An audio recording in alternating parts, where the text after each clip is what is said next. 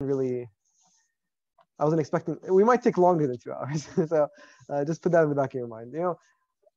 The truth is, it's actually really, really simple. It's one concept, and then we just build like ideas and theory onto that one concept. If you understand that one concept, you'll be good to go. The problem happens when people refuse. This is every single time.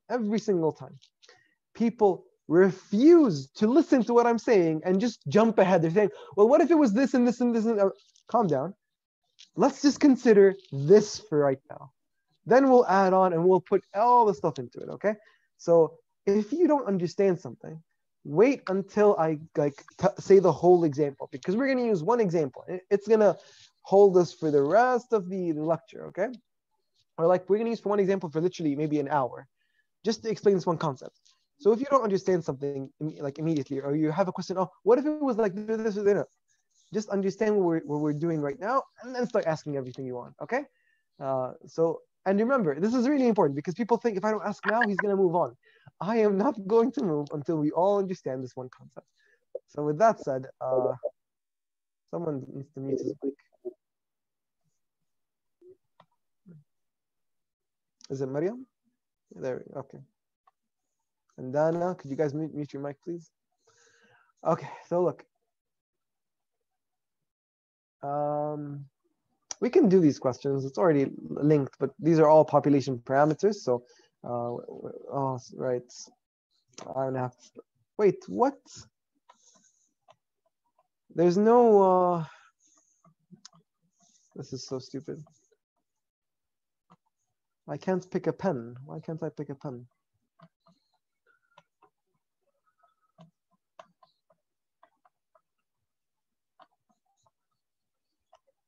There we go.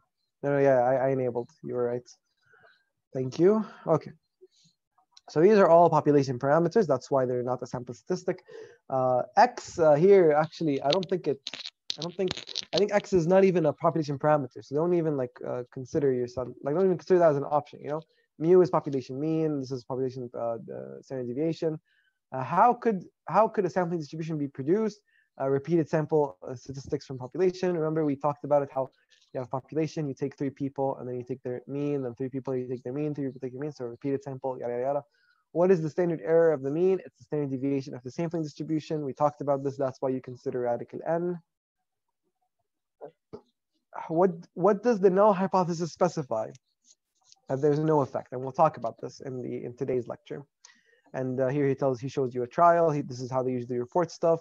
They give it to you as a table, and what you look for is the p-value. And here the p-value is really less than 0.05, so it's significant. And the difference between, for example, I don't know what this study was trying to prove, but the difference is there. There is a difference, and it's statistically significant. And whatever difference it was trying to prove, it's there.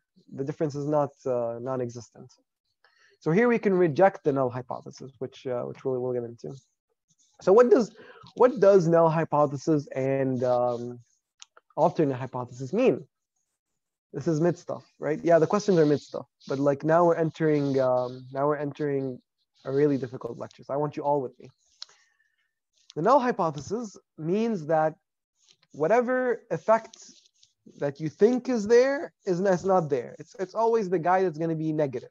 He's going to be like my hypothesis is that the drug works. So the null hypothesis will say the drug doesn't work. The drug doesn't work. There's no difference between the two groups. There's nothing that differentiates this group from this group. Their means are equal. There's nothing different from this group and this group. That's what null hypothesis says. Alternate hypothesis is the exact opposite. Sometimes it's called the experimental hypothesis, but I sometimes call it alternate hypothesis. And just to make it easy, I usually say H0 and H1. So H0, when I say that, I mean null hypothesis. And H1, when I say that, I mean alternate hypothesis. Just this is nomenclature. So H1 means that, hey, the drug works, there is a difference, yada, yada, yada, blah, blah, blah. The drug works, the means are different, blah, blah, blah, right? So now, without using numbers, if you have 10 patients and you divide them 5 and 5, and the 5 that got the drug and the 5 that got the placebo, if the placebo guys, none of them got better, but all 5 got better, without even calculating, you get the impression that what? Is it significant or is it not significant? Without calculating, do you guys think this will end up being significant or not significant? Yes. So all of you say yes. Now, why did you all say yes? Here, I'm going to give you a question. Is there a chance that this drug right here, it doesn't work, but we just got lucky and they just managed to get better and these guys did not get better? Absolutely, there's a chance. But when they calculate that chance is very low. It's going to be less than 5%. Right? So what does this let's say we calculated the chance and it's going to be 2%. So let's say the p-value is 2%. What does this 2% mean? And when you understand that, what does that 2% mean? It really opens the ability to understand this entire lecture. So what does that 2% mean? It means there was a 2% chance that this drug, assuming it doesn't work, that these 5 get better and these 5 don't get better. It's only a 2% chance. So what do we say? Oh, it's very lucky that we get this 2% chance and the drug doesn't work. So what's the alternative? What's the alternate thinking? Our drug works. That's the entire principle of hypothesis testing. Why 2%? I just made it up. Okay, so let's say they calculated the p-value and it becomes 2%, right? So what does this 2% mean? What does this 2% mean? It means that if this drug, if we assume it doesn't work, and these 5 got better and these 5 didn't get better, there was only a 2% chance of that happening. Only a 2% chance of that happening. Absolutely by luck. So what's the alternate idea? The drug works. Because there's only a 2% chance that the drug doesn't work and we get this. Right? Do you all understand this? I'm expecting a lot of no's, and I hope I get a lot of no's. Yes, no, no, yeah, right, yes, no. So some of you understand, some of you don't. This is typical. I always get this understanding. The probability that this is different by chance. Yeah, the probability that they are different by chance alone. Assuming the drug, when I say assuming the drug doesn't work, what I'm basically saying is the chance that they're different by chance alone is 2%. Right? It's 2%. So 2 things can happen, or two ideas are acceptable. Either you really did get lucky and you got this 2% chance where the drug doesn't work and you happen to get this completely by luck, or the second concept, which is that the drug actually works. Now, how do you make this decision? It depends on the chance. If it's less than 5%, you go with the alternate idea that the drug works. If it's more than 5%, if it's less than 5%, sorry, if it's more than 5%, you go with the percent. You say that, oh, for example, if it was a 10% chance, so you say 10% is very big. I can imagine that I did get lucky and I got this 10% chance. So it's probably not the drug that works. It's probably me that got the sample by luck, by chance alone. Sorry, could you please repeat? Yeah, don't worry. I'm going to repeat a lot of times this lecture. This lecture is difficult. I'm not going to lie. So let's forget this example. Let's forget this entire lecture. Let's forget this entire lecture. Let's get rid of this because I really do not like his introduction to this. Okay, so it is what it is.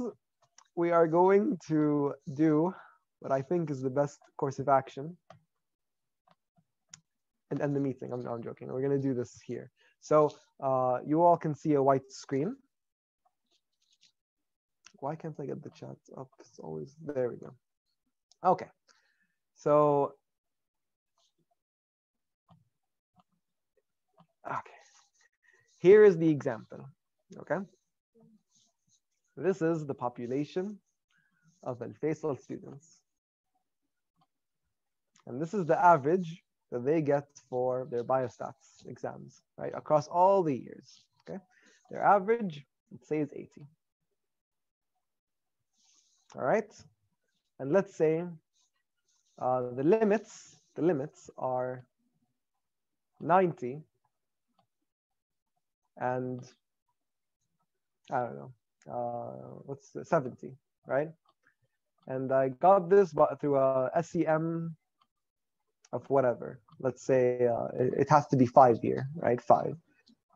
since this way 2 standard deviations will be 10, right? So this is our example, okay? I'm going to do two different studies. The first study is I'm going to take a sample of like 10 people. Okay, we're not going to concern ourselves with the calculations. So sometimes you might hear me make up numbers. Don't ask, how did he get this number? We're not concerning ourselves in the slightest about calculation at this point. We are concerning ourselves with the concept and the idea. Okay, so I took a sample, and this sample, let's say I said, I'll take two samples, okay? Let's focus with the first one. Let's say I took one sample and another. And this is the first experiment, and there will be a second experiment down here. Let's say I gave one group water. Okay, so these guys take the water. And these guys don't take the water. So this is a sample of like 10 people, and this is a sample of 10 people. And these guys took water, and these guys took no water. Now here's my hypothesis. Taking water will make you get higher marks. So the null hypothesis, what is the null hypothesis? I want all of you to answer this. It won't do anything. Thank you, Iman. It will not do anything. Zero difference. Now, my hypothesis is slightly messed up. What I should have said was the water will either make you do well or will make you do worse. But for the time being, just for this example, we will only consider if it makes you do well. So this entire area is 5%. I do not put 2.5% here. Just for this example. Every other time is 2.5. Just for this example, I only care about 5% being here. I don't care about this side of the tail. So my alternate hypothesis is going to be that the water makes you smart. If you take water. If you don't take any water, you will not be smart, okay? So now, people who do not take water, they should be the exact same as these people, because let's assume these all people aren't going to partake in my example and are not going to drink water, okay? Let's just assume like that, okay? I know everyone drinks water, but whatever. Let's just assume that this population of Al-Faisal students, we don't drink water, okay? So these are the same as them. They don't drink water. So their mean, let's say, was 80, right? Their mean was 80. And then their limits was the same, 90 and whatever, and 70, okay?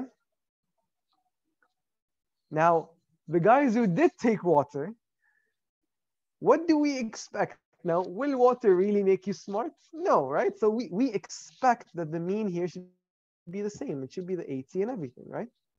Are you all understanding with me?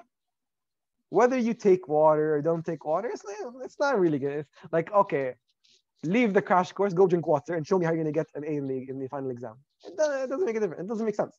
So whether you take water or no water, you're not going to really do well on the exam or not. So let's say we got the sample and it's 80. So now what we would say is we would take a p-value, and let's say our p-value was like 35, or let's say this was like 81 or something, whatever. Let's say our p-value was like 80, sorry, not 80. I wish that was real. Same, wallah. So let's say the p-value was like 35%. So what does this 35% mean? It means that this sample that took the water, you know, when I compare it to this sample that didn't take the water or the population, I had a 35% chance of getting this mean, which makes sense because the water is not going to do anything. And it's like getting just a regular sample. I had a 35% chance of getting a sample that was going to get 81. How did I get this number? I calculated it, blah, blah, blah, blah, and I got 35%. So what does this 35% chance mean? It means that there was a 35% chance that, you know, I got this mean purely by luck, which makes sense because the water is not going to do anything. So this sample mean was brought by luck, right? So the answer, the idea, the logic that you should follow through is that, hey, we got this mean by luck since it's more than 5%, and the water doesn't do anything. So you will conclude in the study, hey, water does not alone make you smart, okay? Now I'm going to ask a question. So there's a 65%. No. Faris? Forget this thinking. Forget this thinking. You never flip it. You never, ever, ever flip it. Okay, you never flip it. This 35% chance, all it's saying, because look, you did a dangerous thing. When I say 35% chance, I'm not saying this is the chance that the water does not help. I did not say that. I'm saying that assuming the water doesn't work, the chance to get this mean is 35%. Right? You can't flip it and say, assuming the water works at 65%. Never flip it like that. It's zero, it's nonsensical. The only way, because p-value only has one definition and it's not allowed to be flipped. P-value only has one definition. It is the chance of getting a certain value or beyond that value or more extreme than that value, assuming the null hypothesis is true. So here our null hypothesis is that the water doesn't work. So here our chance to get, for example, a mean with 81 was 35%. That's very high. So, I mean, that's really, really high. So I probably did get it by luck. So then I would conclude that water does not work. Water doesn't work. That's really sad, right? And then we would publish the study. They wouldn't even accept it. Whatever. So you all understand this, right? Now, here comes the tricky parts. Here comes the very tricky part. Is there a chance? I don't even want to continue the question. Just say yes. Just say yes. Is there a chance? Just say yes. Fill the chat with yes. Okay. Is there a chance that even though the water doesn't work, we get a sample of 95 with a mean of 95? Of course, there is always a chance, and that chance is p-value. So now let's do it again. Let's say that, where the hell is my cursor? Okay, let's say that this mean was 80. This was the no water, and their limits are whatever, 1970. But then this group that was just taking water, let's say their mean was like 95, right? Their mean was 95. So on this distribution, the 95 would be here, and the limits would be 90 and like 70, whatever. But this mean is here, 95. Is that significant? Yes, it is significant. Look, I saw a question of someone saying, at 35, blah, blah, blah. Yeah, you were right. I saw it. You were right. But then focus with me on this one for now. So don't ask, focus on this part. So look, we got 95%. Now let's find the p-value, blah, blah, blah. We looked at the z-table. We found the p-value of 1%. All right. So guess what? We had a 1% chance, assuming the water doesn't work, to get this by chance. You think I'm going to accept that 1%? And I'm going to say, oh, the water doesn't work? Hell no. I'm going to say that the water does work and water does make you smart. You see how, remember, this will happen 1% of the time, but sometimes you make a mistake. Now, we can all agree water doesn't work. I'm making this example so exaggerated because I'm trying to prove a point that even though water doesn't work, sometimes it will look like it does work. There was only a 1% chance that you got this mean by luck. Only a 1% chance. So what do we say? There's no way we got it by chance. Come on, we're the lucky guys who got it by 1%. Screw that. We're publishing this study. Water makes you smart. It's going to be on the top of PubMed, and all medical students will thank us, and yada, yada, yada. Until other people, how 1%? I'm lost, Shreya. All right. Relax, calm down. I just want to take a quick survey. Did everyone understand this first experiment where we got a sample mean of like 81 and then the p-value was 35? So then we said the water doesn't work. Did everyone understand this? This one's simple, right? This one's simple. No. Okay. Okay. See, this is where it gets confusing. This is why I'm telling you, don't ask questions. Just focus on this premise, because if we understand this, we can understand all the later questions later. We're going to do this again. Okay, so this time it's a lot. I'm going to go slower. And if at any point you don't understand what's going on, stop me. We have a population of Al-Faisal students. Their mean is 80. 90, this is the first limit. This is the other limit. This is 70. Now, I'm not going to take two samples. Let's imagine that this population does not drink water, okay? I took a sample from them. And that sample, my mean was 85, okay? So if I plot 85 here, it'll be somewhere here. So just a quick question. Was our sample significant? No, right? We gave these people water, thinking that water would make them great, amazing, but nothing happened, right? So our alternate hypothesis was that water works. Water is gonna make you smart. Water is gonna end up giving you a 95 on the exam. Blah blah blah blah blah blah blah. It's gonna be different from this population that was not drinking water, and water is gonna make you amazing, and it's gonna change you, and you're gonna be significant. Blah blah blah blah blah. The problem here is that when we did our sample, our mean was not significant, right? And if you find a p-value, if we calculate it, I'm just going to make up a number, it will be higher than 5%. So I'm just going to pick any number higher than 5%. Let's say 30%. What does this 30% mean? It means that if we take this point exactly and everything after it, we had a 30% chance of landing here or anywhere here, right? So that's a very big chance. The chance that we got this sample purely by luck, the water doesn't work, purely by luck, the p-value is 30%. So we conclude, since it's more than 5%, we're gonna, say that the water doesn't work and it doesn't make you smart. Did this make everyone clear? Is everyone clear on this idea? Yes. Yes. So far, imagine this. So far, I haven't said anything new. We understand all these principles. This is so far everything from confidence interval. Okay? Now here is the confusing part. Same population, 80 and 90. Just the p-value again, please. Okay, the p-value again. This p-value, okay, just one second. Just, I don't get how we can say that it works or not. I am getting to that area.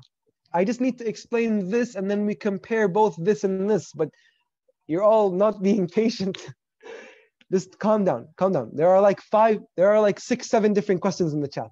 Relax, calm down.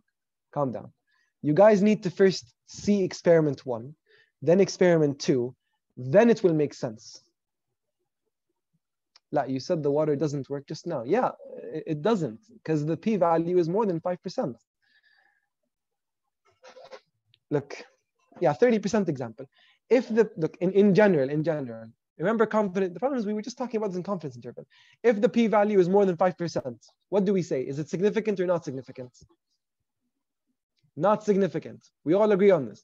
When we say something is not significant, then immediately, the null hypothesis is true, right? If we say something is not significant, the water doesn't work, the jug doesn't work, this does not make you different from this, the water, blah, blah, blah. This should be quick on your mind immediately, right? There's no way to explain this. You just have to quickly think of it. Because this is, I don't know how to say it. Yeah, you get it. If I told you the p-value is 2%, is that significant or not significant? Yes, it is significant. So then when it's significant, we always say the alternate hypothesis is true. We say that the jug does work. We say the water does work, yada, yada, yada. Did this make sense? It's literally the percent that dictates whether the water works or doesn't work. If it's less than 5%, the jug works, the water works, blah, blah, blah. The groups are different, blah, blah, blah. If the percent is greater than 5%, we say the water doesn't work, the jug doesn't work, blah, blah, blah. Nothing works. It's literally the percent that makes the difference. So it's 30%, which is not significant. So our null hypothesis, the water doesn't work. Is this correct? Yeah. So the null hypothesis is true. And our null hypothesis, which says that the water doesn't work, is true. Okay? Because remember, we have 2 hypotheses. We have the null hypothesis, which says that the water does not work, and we have the alternate hypothesis, which says that it does work. One of them has to be true. How do we pick which one? It depends on the p-value. If it's more than 5%, then we say the null hypothesis is true. If it's less than 5%, we go with the alternate hypothesis. Yeah, so the null hypothesis is either, how do we pick? If it's more than 30%, if it's not significant, then we go towards the null hypothesis. If it's less than 5%, we go towards the alternate hypothesis. Okay? This is just a rule. But I don't want you memorizing the rules. I want you understanding the rules. You guys, okay, you guys get it? Now, we're going to erase all of this, and we're going to do the example. But you need to pay attention with me as we're doing this. So this is the population, blah, blah, blah, 80, and then blah, blah, blah. Limits are 90 and 70. Not going to write them. This is the sample we took. Again, everyone in the population, let's say they're not taking water. Now, ideally, you should take a sample and then make them not take water, and then you compare the two samples, whatever. We're just going to do it quicker. So no water, population taking no water. My hypothesis, the alternate hypothesis, H1, I'm going to say that the water makes you smarter, the water will get you grades, water, blah, blah, blah, blah, blah, blah, blah, blah. The null hypothesis, I have it right there next to me. It says the water does not work, the water will not make you smart, the water will not, blah, blah, blah, blah, blah, blah. There will be no difference. Let's say in my sample, I got 85. So then I would write this mean, I would represent this mean onto this, distribution. So it would be somewhere around here. When we calculate the p-value, it's going to equal maybe something like 30%. Now, we don't care if it's 30 or 31 or 32. We just care. Is it more than 5%? So is it significant or not significant? Not significant. Okay. All of you are saying not significant. So now, which one do we go to? Do we go to the null hypothesis or the alternate hypothesis? Null hypothesis. Okay. Now, I'm happy with all of what you're saying. You all understand that we go to the null hypothesis, right? Now, let's do the second experiment. Let's say I did the study again.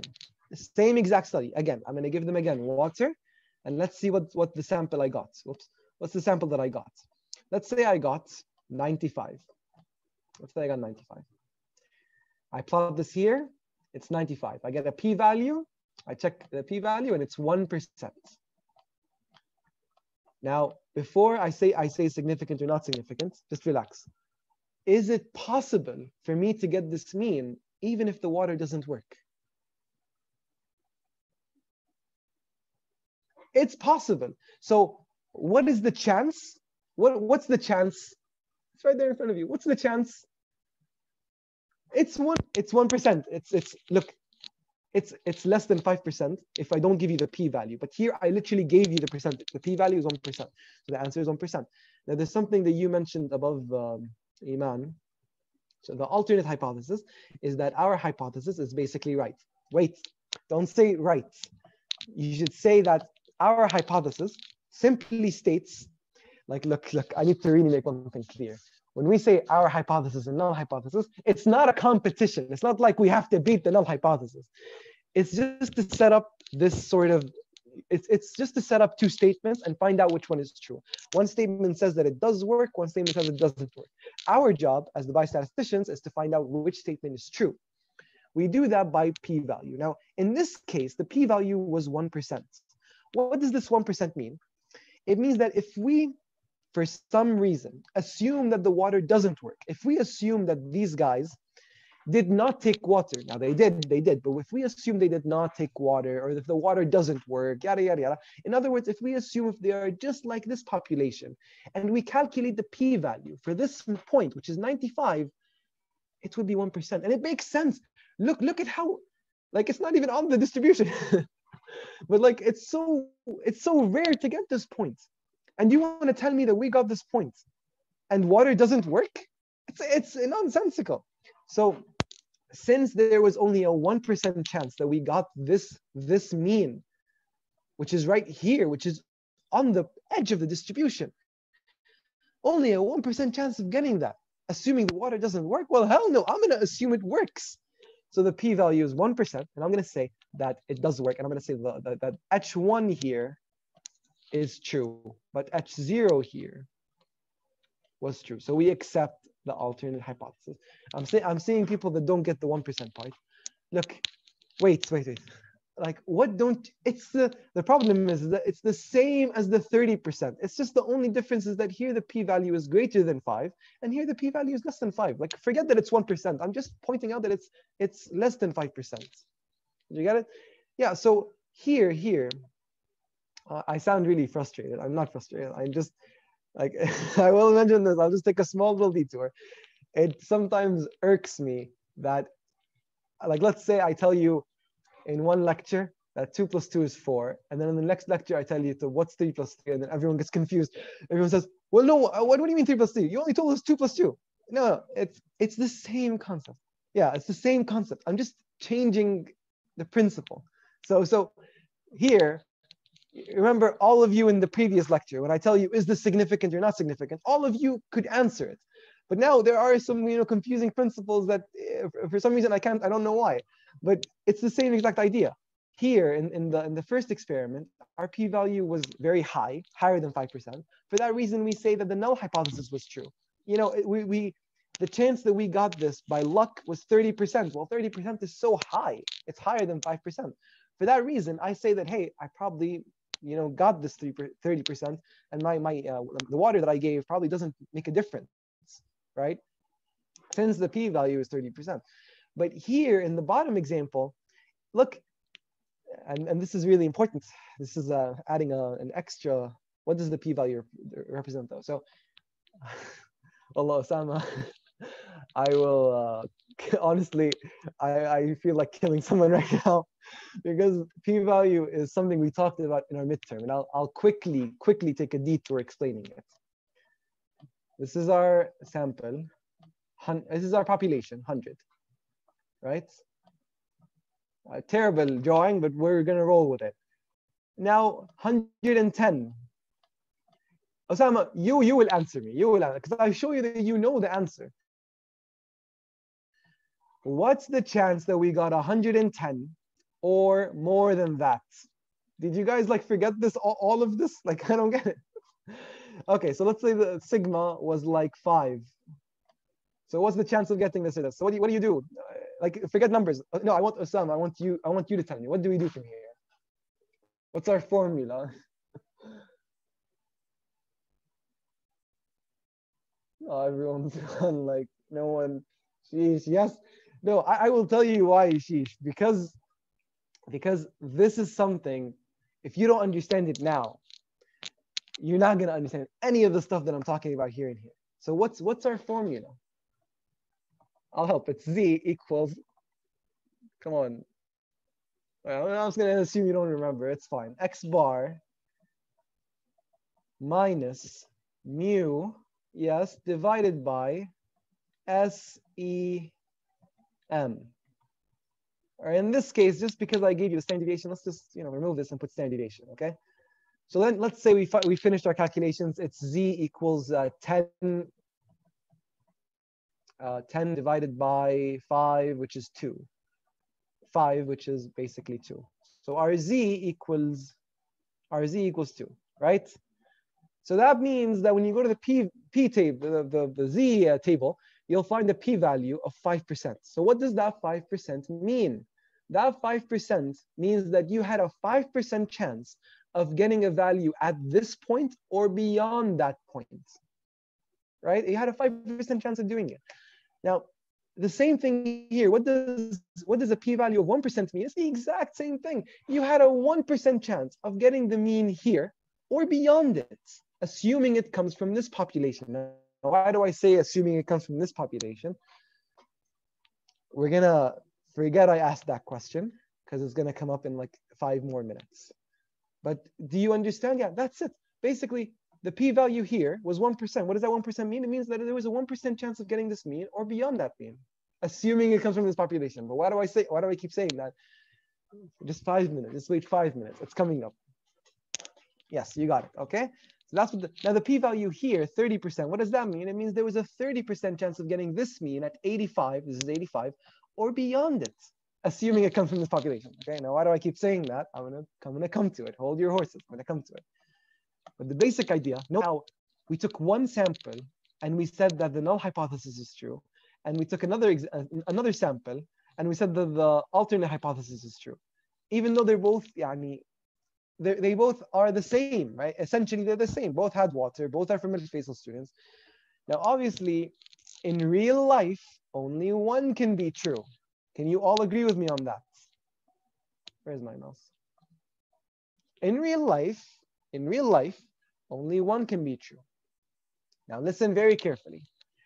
Sometimes, whether the null hypothesis or the alternate hypothesis is true, most of the time, it coincides with reality. Sometimes there are mistakes, sometimes. Now in this case, I'm gonna give you the reality. The reality is this: water doesn't do anything. And if you don't believe me, leave the crash course, only go drink water for the next 2 weeks and then do your exam. And you'll see that the reality is that. So the reality here is that the water doesn't work. However, you can clearly see sometimes this will happen where we eventually lead to saying that the null hypothesis is true, but sometimes this will happen and you'll get this p-value and you'll say it does work. This is called an alpha error. Now, I just want everyone to appreciate that for a second. Don't ask, what's alpha? What is this? This is something completely new. Okay, that's called an alpha error, all right? Now, what is alpha? It is when, in reality, the drug, the water, whatever, doesn't work, but we think it works. Now, there is always, with any study, a 5% chance of getting an alpha error. Remember when I was talking to you about the confidence intervals and how this like sort of tree and this slide that talks about how one missed the true population mean? This is the exact same concept, but it's using, you know, samples and hypotheses. Sometimes it is possible to think that the water works and to accept your alternate hypothesis, even if the reality is the opposite. The tricky part is that, you know, in real life, we don't know what the reality is. Now here it's obvious because water is not going to make you smart. But what if in the future, like 10 years down the road, they find out a very dangerous side effect of a vaccine? How can you be sure that that's not an alpha error, right? Sometimes you don't know the reality. How do you know if the vaccine has a side effect? It doesn't have a side effect. So there's always this chance, this small chance that you make a mistake, right? Do you all understand this? Is it always when we accept the alternate hypothesis, the p-value is significant? Yes. Always when the p-value is significant, you accept the alternate hypothesis. But remember, like, this is the entire idea. If your p-value was 1%, yes, so the 1% is the mistake. And how often will you make that mistake? 5% of the time. 5% of the time you'll make that mistake, right? If you keep repeating the study, 5% of the time you'll have a mistake. And he has a beautiful like meme, you know, memes back from his day, of this idea that the more you keep repeating studies, like, let's say you repeat here. I want all of you to answer this, and you all understand it. You know, let's say the reality is that the drug does not work. The drug does not work. Okay, it doesn't. I'm giving you the reality. You don't know, but I'm telling it to you, and let's just assume that's the reality.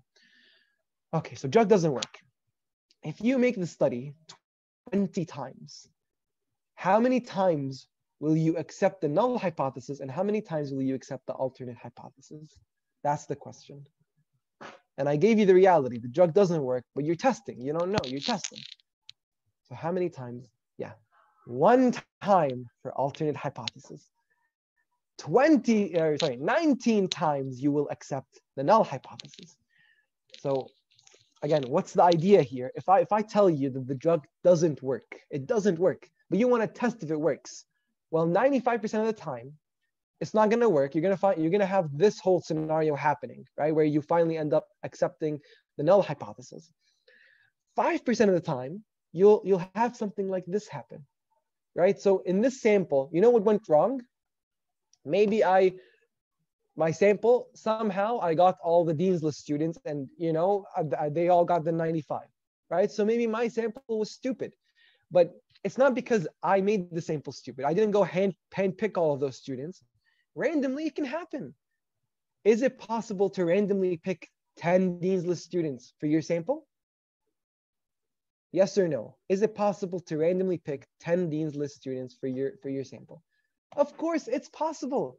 Just by chance alone. Just by chance alone. Now, is it likely? No, it's not that likely, but it could happen. And when it does happen, you're going to get an alpha error. You're going to end up having a scenario like this bottom one, where you'll think the drug works, you'll think the water works, you'll think something works, but it doesn't, right? So do you all understand this? Because we said the 5% is significant. Yeah, I said 5%. Yeah, so, you know, if you take 20 and you find 5% of 20, then 1 is the study, right? So 1 study will be wrong, 19 studies will be correct. If you do 100 studies, I'll make it simpler. If you do 100 studies, how many will accept the null hypothesis? How many will accept the alternate hypothesis? Assuming that the reality is that the null hypothesis is true. 5 alternate, 95 null. I saw Anani, I saw your comment on repeating this. I'll repeat this a lot of times. No worries. Okay. Is this like giving the benefit of the doubt? I mean, like,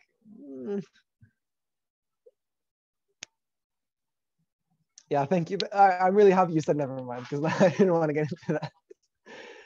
All right, so how do you tie alpha error into it? Yeah, so basically, if in real life, the water doesn't work, you still have a choice to pick. Either the null hypothesis is true, which goes with reality, that would be the correct choice, or you end up getting lucky and you accept the alternate hypothesis because you got so lucky with your sample, you got your Dean's List students or whatever, and then they gave you a p-value 1%, you think, oh, the water worked, the water made them smart. No, you just got lucky. You got the Dean's List students that helped you. It's not the water that made them smart. It's just, whatever. And okay, hold up. I know this is a terrible example. Just because you're Dean's List doesn't mean you're smart. That's a really important thing. Okay. Let's say you pick people that their GPA is whatever. You guys get the example. I didn't want to mention this. It's kind of stupid to mention that. So why will 5% be the null hypothesis? So yeah, because we made. Okay, well, do you want us to repeat T lady? Remember T lady? Our cutoff is 5%. Our cutoff is 5%. Why did we pick 5%? Because T lady came over in a tea party, and for some reason they have nothing other to do and to talk about how T lady can make a difference between sugar and milk, yada yada yada, blah blah blah. Okay, so I hope you got that. Okay, that's why they picked 5%. So we're going to do this one more time. What is alpha error? Yeah, I'll do this. My brain isn't processing this alpha error part. It's fine. So relax. We're going to do this again. And with a different example this time. So let's say I have a group of people. So this is the population, right? And then their systolic blood pressure. Oh, you know what? I have no, but I want to use this example for the next one. Okay, so I have this example. Let's say this is people's satisfaction levels, okay? Or no, actually no. I want something that really sounds like it's not going to do anything. So let's use a similar example. So the average in Al-Faisal, let's say it's 70. Okay, next year it dropped for some reason. Okay, and then the cutoffs are, for example, 85 and 60, or sorry, 55. Okay, 55, right? 55. So now I'm going to take a sample and I'm going to tell them, hey, I'm going to give you Kit Kat, and if Kit Kat, I'm going to check if Kit Kat gives you a higher mark, right? So I took this sample, and then your sample, it got an 80, okay? So then you go back to here, you go back to the top part, and you say, okay, so they got like maybe here, 80. So what's the chance of getting 80 or beyond 80? What's the p-value for that? So then you find the p-value. It's going to be something like maybe, let's say, 25%. So p-value is 25%. So you gave these people Kit Kats. The population does not have Kit Kat. And your alternate hypothesis is that Kit Kat makes you smart, gives you better grades, but then your sample got an 80. So does this go more with the null hypothesis or the alternate hypothesis? I want Anani to answer. Okay, all of you are saying no. Anani, specifically, do you understand? Yeah, okay. So you understand why it goes more with the null hypothesis. Your sample got an 80 and it doesn't cross the limits of the confidence interval. It's just, there's nothing special about this. You had a 25% chance of getting this by luck, which is a lot. It's more than 5%. So you instantly assume that the null hypothesis is true. And in reality, I'm telling you this, sometimes you don't know what reality represents, and I'm telling you this, the Kit Kat's not going to do anything, right? So it's not significant. Null hypothesis is true. And this will happen 95% of the time, assuming the reality is that Kit Kat does not do anything. But I already told you Kit Kat does not do anything. 5% of the time, you will cross this limit. You will get a mean here. because it's by chance. You'll get it. It's by chance. It's gonna happen sometime. If you repeat the study a million times, it's gonna happen. So let's say you picked a sample, and you happen to pick a sample of all the students that got really good at the test, just by luck, right? It can happen. So maybe they will get like a 90. Their mean is a 90. So then you go back here, 90. Now, just by looking at it, is it significant? Here are the limits. This is the limits. Is it significant? Yes. So p-value will be something like, someone said no. Shahad, why do you think it's no? If these are the limits, the confidence interval limits, and this is the 90, do you think that this would be significant or not significant? Yeah, it's significant. I agree with you. It's significant, right? So this should be significant. And your p-value would be maybe something, I'm just going to make this number up. It's going to be like 2.5 something, okay? 2.5, okay? Yeah, I'm just made a number up. So now, what's the interpretation of 2.5? You had a 2.5% chance to get this 90 or beyond this 90. Only a 2.5% chance. And this is assuming the KitKat does nothing. So what's the better thinking? Oh, it's the 2.5% chance to get this sample? No, the sample, I got it because KitKat made me get it. KitKat pushed this mean all the way up here. It wasn't because of luck. It was because the KitKat pushed it there. So then you say that H1 is true. Now, is this in reality true? No, I told you reality, KitKat does nothing. But just by luck alone, this can happen. Does this make sense? Yes. I just want to see one person say no, and then I'll repeat it. So alternate hypothesis. Yeah, H1 is true. Yes, okay. All right. Now, please never forget this. I had a problem happen when I forgot which batch it was, but we explained everything. Then when I asked them questions, they couldn't answer anything. So, okay. Remember this. Breathe it in, understand it, like it, love it, do everything you want to it, whatever you want to it. Most importantly, understand it, commit it to memory. Whatever you want to do, just don't forget it. Please, for the love of God, don't forget it. Okay, now what's the time? All right. So if this lucky percentage happened, then then it would be considered an alpha. We call it an alpha error. Now I'm going to confuse a lot of people here, okay? And this is fine because the first time I learned this, it's a confusing concept. What if KitKat really does work? Okay, so what if KitKat really does work? Now that is the problem. So I'm not going to use KitKat because KitKat doesn't really make that much sense. So I'm going to use something that does make sense. Okay, so let's do. Now everything is going to flip, and all of you are going to hate me for it, but I am going to love this so much. Okay, and we're going to keep repeating this. Okay, this is the population. Here is Al Faisal's biostat average. It was like 70. Okay. Okay, and this was across all the batches. Okay. And the limits are 80 and 70. So I'm just going to put the limit here. It's like 80, okay? Cue Vsauce music. Yes, this really needs some Vsauce music. Okay, so let's use a sample. You guys are my sample. All of you. I gave you a crash course. Would the crash course be significant? That's my alternate hypothesis. Now, just because I'm a fan of the crash course and I think the crash course would help, I'm going to make it seem the reality. I'm telling you the reality. The crash course does help, and whether you think of it or not, the crash course does help. Okay, so I took this sample of all of you guys. You guys are like 42 people or something in the Zoom call. So you're all after your final. I came and asked you all your marks confidentially, yada yada yada, blah, blah, blah. And all of you, I got the mean, and the mean was like 85.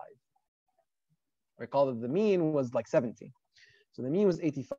So now I would go back to here. Now, wait, I need to really, because here's where I'm going to blow all of your minds. Let me erase this. Okay.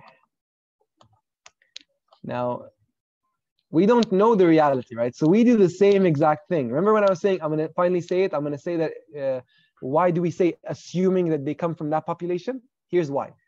If we continue this X value, here is 85. It will correspond to a value that is maybe around here. Okay? So now if I want to calculate p-value, I have to assume that you guys here that all of you came from here. I have to assume that I have to assume that you're not taking a crash course in order to find out whether the crash course helps. This is confusing. I know it's confusing. I know you didn't get it the first time. But look, remember when I was going back here and I was saying, oh, hey, look, this is the value. So what's the p-value? Oh, it's here or beyond that, right?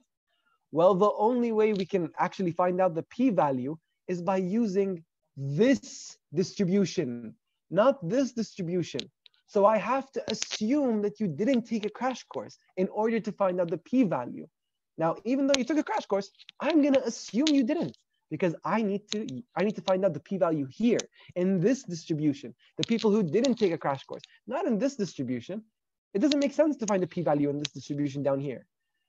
So the normal population, no, the normal population did not, everyone in Al-Faisal, let's assume only you guys took the crash course. Everyone in Al-Faisal did not take the crash course, right? This is across all the batches, batch 10, 9, blah, blah, blah, blah. You guys took the crash course, so you're my special sample. But even after I gave you the crash course and you took the final and I collected your mean, which was like 85, when it comes time to calculations, I have to assume you did not take the crash course. I have to assume you come from here. So here's the p-value. The p-value for you guys is the chance that you got 85, assuming you came from this population, assuming using this distribution. So what's the chance? It's obviously going to be less than 5%, right? Because it's beyond this limits, right? So do you all agree with me that 85 should be significant?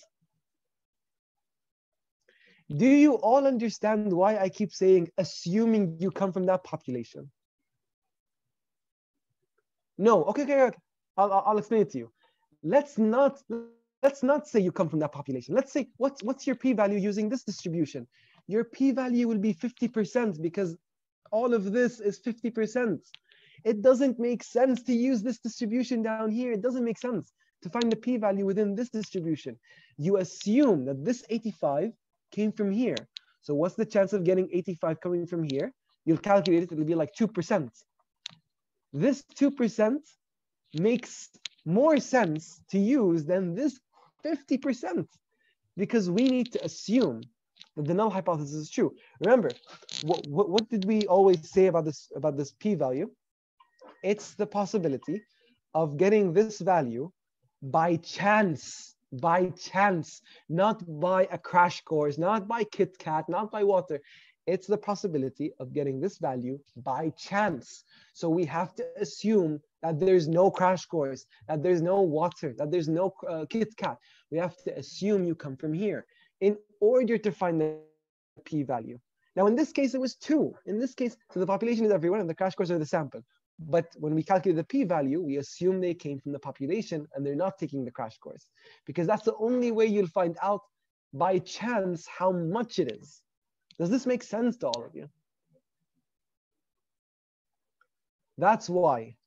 No? Okay. So I'll repeat it one more time, but just to make it completed, that's why the definition, the most important part of the definition, is the chance of getting a certain value or beyond that value, either to the right or to the left, depending on where you are on the curve, assuming the null hypothesis is true. If you go back to our midterm lectures, you would see that. You would see that sentence. And I remember I told you that I'm not going to cover it now because this is for your final lecture. And here, right now, we're talking about it. Okay? So why does it say that? Why does it say assuming the null hypothesis is true? Because if we find the p-value of this, here, I'll show you. What's the p-value of this? 85. And this is the curve. Okay? What's the chance? Wait, the curve represents what? Okay, this curve is of you guys who took the crash course, the sample that I took to find out whether the crash course is good or not. Okay? This is the population of all Al-Faisal batches. And let's assume they didn't take the crash course. Okay? Now, let's find the p-value of this one. Okay? What is the null here? The null hypothesis is that the crash course does nothing. The crash course does not help you. The crash course does nothing. The alternate hypothesis is that the crash course does help you. The crash course gets you better marks. Okay? Look. Liam, your question, you need to delete what you wrote because it's you just forget what you wrote. Forget what you wrote because it's what you wrote is nonsensical. I'm really sorry. It doesn't make sense.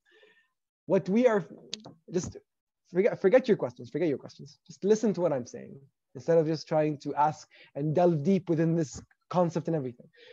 Again, this everything that I'm talking about now, I'm just explaining to you why back in the midterm lectures, and you need to know this for this lecture, why are we saying the p-value is the chance of getting a value or beyond that value, assuming the null hypothesis is true. Why do we say that? Because recall when we were talking in the previous example about water, I kept saying this is the chance, this is the probability of getting this by chance, by chance, by chance, by chance, by chance. When we say by chance, we don't mean by Kit Kat or by Crash Course or by water or by this or by that. We mean purely by chance. The only way I can do that is by assuming that you guys did not have a crash course, even if you did, because I want to make my calculations on this distribution, not this distribution. Because if I make my calculations on this distribution, assuming you did take the crash course, it will always be 50%, always. You don't believe me? Here, let's make the calculation right now. Z, right, equals, and Z will be 0, you will see. So 85, so 85 minus, what's the chance of getting 85 in this population, in this sample, which has a mean of 85. It'll be 85 minus 85 over 0, and the sigma is like 6. Okay, 0 over 6 is 0. 0, go into the Z table, it'll be 50%, which makes sense, 50%, the entire half of the curve. Does this make sense? No, because we want to know the chance of it happening by luck. This is not by luck. This is you know what this 50% means? It's something stupid, like this is the chance of getting 85 or more than 85, assuming the crash course does help. We don't care about that. That doesn't change anything. We don't care if it's 50%, whatever. We care about luck. What's the chance of getting this number by luck? So we have to assume that the crash course does nothing for the time being. So if it does nothing, we compare it to this. If we find the p-value here, it will be 2%. So now, is 2% significant? Is the 2% significant? Yes, it is significant. It is significant, right? We all agree it's significant. So now, do we accept H1 or H0? What do I put here next to it? H1. Okay, we put H1. Now, we don't know the reality. I told you the reality. I told you the reality is that, you know, the crash course does help. Now, before I go one step further, do you all understand this? I want to see some yeses or no's or yes, clear. Yes, yes, yes, yes. So now you guys understand p-value. You guys understand that, you know, you guys understand a lot of things, but now it's time to be confusing again. And this is the last part of the concept. If you understand this, we close this lecture. It's just a few like 10 minutes extra worth of theory and stuff like this that already makes sense to you. Now, is it possible that although I gave you the crash course, the average did not beat 80? Is it possible? What did I tell you when I always say, is it possible? You always say, yes, it is possible. So even though the reality is that the crash course does help you, let's say I picked you guys as my sample and your average was like 75. 75. So now we go and plug it into here because we have to assume that it came from this population. You get it here. Is this significant? Answer, is this significant? Yes or no? It's not significant, right? You all can agree that it's not significant. So then what will we say? Will we go with H0 or H1? The p-value will be something like maybe 30% or something. I don't know, like something like that. We will go with H0. So now, even though the reality is that the crash course does help you, and I'm telling you, the reality is that the crash course does help you, we accepted the null hypothesis. So now this is the exact opposite. Here, the drug doesn't work, whereas, for example, the water doesn't work, but there's a moment where we think that it might work, and that's called an alpha error. Here, the crash course does work, but we think it doesn't. So this is the opposite, and that would be called a beta error. Beta error. So you see how it's all interlinked, and it all depends on reality. What is reality? The problem is that we don't know what reality is most of the time, but here I'm just telling you so that we can understand this example. Okay? So now it's time to look at, you got lost, it's fine. it's time to look at the mind map. Okay. Now, what is the mind map? It's a very nice. Okay, and then here, like this. I will repeat it. This is something that I always recommend all of you draw whenever you get a question about alpha, beta, whatever, these types of questions, okay? So what is this drawing?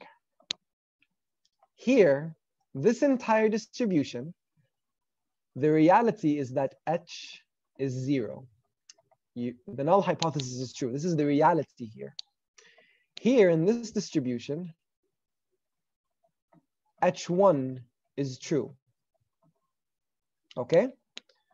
Huda, look, you're really jumping. I'll talk about calculations. Right now, just concept. I'll talk about calculations, just concepts. Again, Lean, you're jumping. Forget, I'll give you a million examples. Just focus on this mind map right now. Okay, so let's assume the reality is that the H0 is true. Let's say that this is the example of the water example. So there's two things that can happen. Either you get a mean that's here, which will be to the left of the significance point. Okay, this basically, this line represents the 5%. If you get a mean beyond this, it will be significant. If you get a mean less than that, it will be not significant, okay? So if you get a mean here, and the reality is that the null hypothesis is true, well, that's good. You want to reject your hypothesis. And the only way you can do that is if your p-value is very high. You will say, oh, the p-value is very high, so the null hypothesis is true. I will reject my hypothesis. So if you get a mean here, what will end up happening is you'll reject this and you'll accept this. And that's good. You want to do that. This example is when we did water, but we thought the water was not going to do anything, right? No, Faris, this would not be alpha error. This would be a correct decision. This is called a correct decision. Okay? This is what you want to do when you get a p-value and you, I need to erase this because now all of you are gonna think that this x means that it's, oh wait, where is it? Okay, so this is less than 5. Okay, and this is more than 5. When it's more than 5, you go to H0. You think of H0 as being true. When it's less than 5, you think of H1 is true, right? You think of this. Now, let's just live in this land for now. Just this top land, okay? This top land where in reality H0 is true. Let's live there for a minute. Just forget the bottom one. You can either get a mean to the left of this, right? And this would be called a correct decision. You would get a p-value greater than 5, and you would think that, hey, we got a p-value greater than 5, so it's not significant, so we'll accept the null hypothesis. And that's good because here in this land, the null hypothesis is true. That's the reality. If, however, you still live in this land where the null hypothesis is true, that's the reality. The null hypothesis is true. The water doesn't work. The crash course doesn't work, blah, blah, blah, blah, blah, blah. Then what would happen is 5% of the time, this is fixed value, 5% of the time, you will land somewhere here where the p-value will be less than 5. And you'll think, oh, less than 5, okay, so it's significant, so we'll go with the alternate hypothesis. Nope, this is wrong. You're making a mistake. You won't know that you're making a mistake because you don't know whether you're up here or down here, but I'm telling you right now that we're up here. So obviously this is a mistake. And this region of the mind map is called alpha. So do you now just understand this top part? This is a correct decision. This is alpha. Do you just understand this part so far? We'll talk about the bottom part, but do you understand the top part so far? Yes, okay, all of you understand it. Now let's talk about the bottom part. If the alternate hypothesis in reality was true, then we're talking about everything down here. Now, if the p-value was less than 5, then that's amazing, that's good. We will be here. We will think that it's significant, the null hypothesis is wrong, our hypothesis is correct, and yada, yada, yada. And that's a correct decision. Both of these are correct decisions. But this one in particular, has a special name. This one's called power. Power. You really need to understand this because people really care about power. Okay, so if we got a p-value less than 5, then we'll say, oh, great, it's significant. We'll accept the alternate hypothesis. And here we'll think that, oh, in this land, the alternate hypothesis is true. An example of this would be the crash course. So for example, the crash course really does help you. And then we'll get a p-value. And just like back here, the p-value was like 85. We'll get a p-value of 2%. And then basically you'll think, oh, hey, look, we got this value, 2% p-value, significant, alternate hypothesis is the way to go. So that would be a correct decision. But since both of these are correct decisions, you give it a special name. It's called power. The other one doesn't have a specific name. It's just called correct decision, and they're both called correct decisions. But the bottom one is really important. It's called power. But sometimes, even though the crash course can work, you can sometimes end up being here, where the p-value will be greater than 5. And you'll think, oh, greater than 5, not significant. We're going to go with the null hypothesis. But in this land down here, the null hypothesis is wrong. This hypothesis is true in reality. So you'd be making a mistake here. And that mistake is termed as beta. So literally, any question you get, immediately draw 2 lines like this. Even on your step exam, I have a video on my YouTube channel about this. And I even give this same mind map. And every single time, I didn't get a question on my step. You find some questions in your world about this.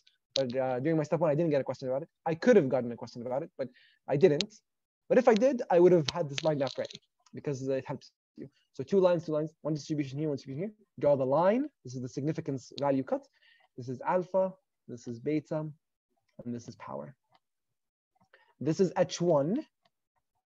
This is H0. This is the reality, right? This is reality. So all of this represents that the null hypothesis is true in reality, and all of this represents that the null hypothesis is false. Okay, so do you all get this? Will you all promise me to please use this mind map so you don't get a question wrong during the final?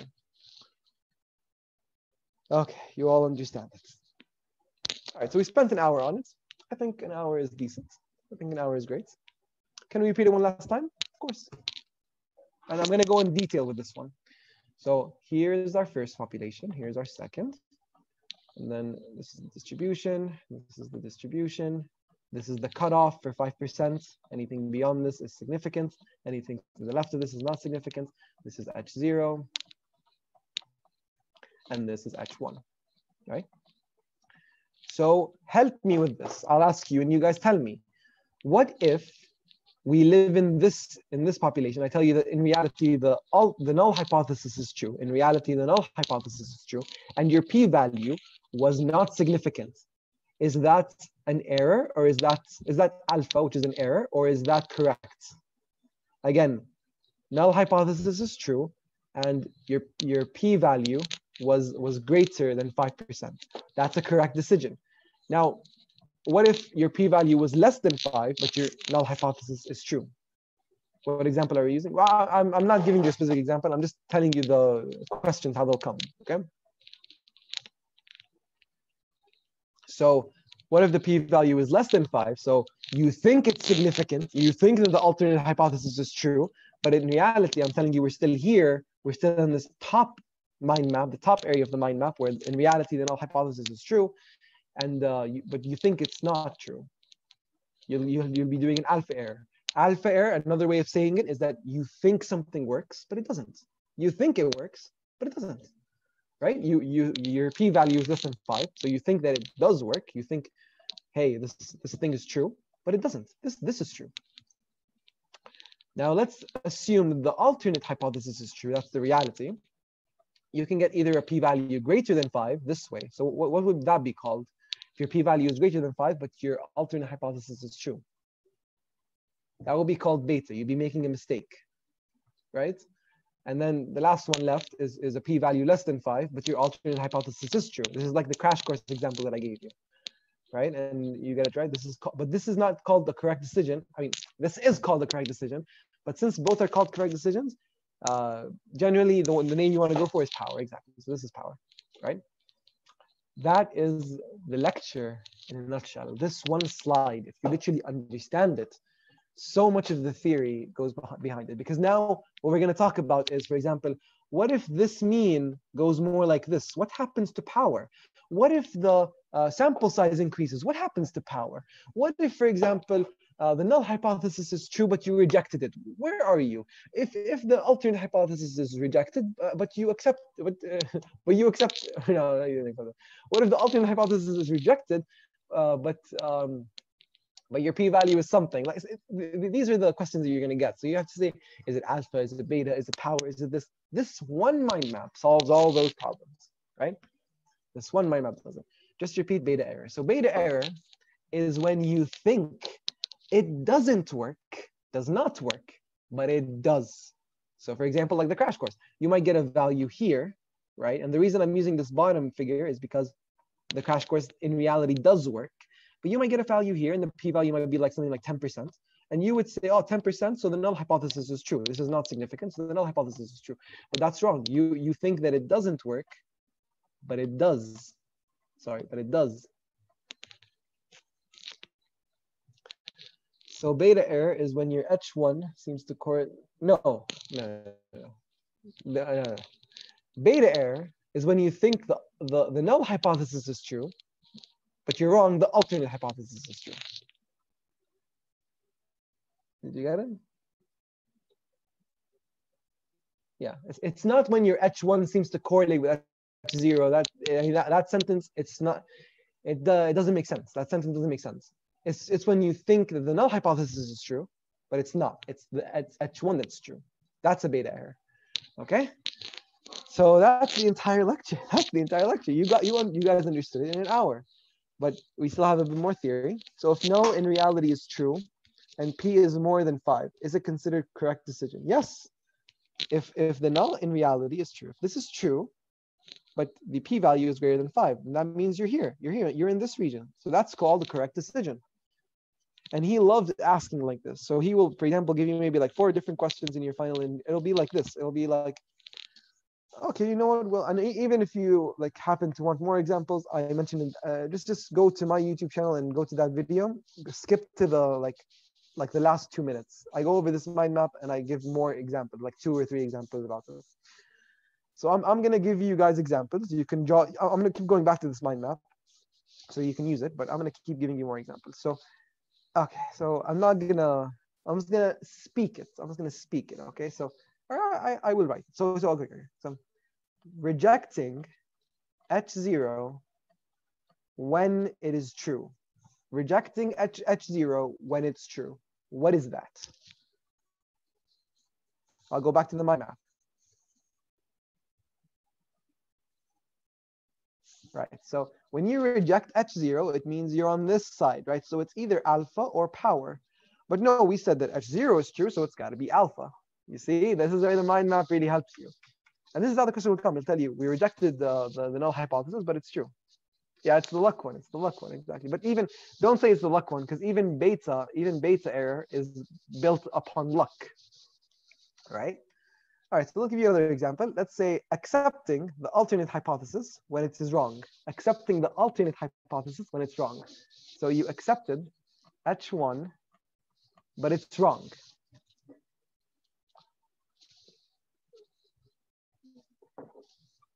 All right, so someone said beta. Let's go back to the mind map. The guys who said alpha, you're right. So what did I say? Accepting H1 when it's wrong. So when we say accepting H1, we think H1 is right. So we're on this side. We're on this side, right? But now the problem is it alpha or is it power, right? Because the only way we can accept H1, is that the p-value has to be less than 5, meaning that we have to be beyond this area. This is the only way we can accept H1. But is H1 true or not true? I said accepting H1, but it's wrong. So if it's wrong, that means we're only left with alpha. So it's still alpha. You see how we can flip 2 different questions? There's one thing I will mention, and this is sort of a grammar thing. If you see not rejecting, just change it to accepting. It's easier on the tongue and easier for you to understand. That's at least what I used to do. And if you see like not rejecting or not accepting, just change it to rejecting. That's easier to understand. Basically, remove the nots if you can. Remove the nots. Okay, so let's give you another example. Let's forget what this said. So you accepted the null hypothesis when it's true. accepting the null hypothesis when it's true. All right, so it should be a correct decision. Where was that on the mind map? You accepted the null hypothesis. Okay, but is it true? Oh yeah, it is true. So we're on this side. We're on this side here. And that's called the correct decision. So what is rejecting H1? You rejected H1, but it's true. You rejected H1, but it's true. Exactly. So this is beta. So you rejected H1. So you're on this side. You're on the left side, since p-value has to be greater than 5 for you to reject H1. But it was true. It was the correct decision. This side was the correct in reality. So you made a mistake. So what mistake is that? That has to be beta, right? So when is it true? We go for the left side. Left side will, like, look, you can use this mind map however way you want. The way I use it is first I determine whether he wants alpha or power or beta versus correct decision. Another way you can do it is you first dictate whether H1 is true or H0 is true. You can, it's up to you. Like I'll show you another example. Let's say rejecting H1, or no, yeah, rejecting H1 when it's false. Rejecting H1 when it's false. So, okay, I'll do the other way. So rejecting H1 when it's false. Okay, H1 is false, so this is true. So it's either this here or alpha, right? So rejecting H1, since we said rejecting H1, then it means we have to be on the left side, not the right side. So it's correct decision. So it's up to you how to use this mind map. I personally like to first find right or left, then up or down. All right, you can do it up or down, then right or left. It's how you want to do. Basically, it's this. It's alpha, beta, and then here is power. And then this bottom area is H1. This top area is H0. This left area means that p-value is greater than 5%. This right area means that p-value is less than 5%.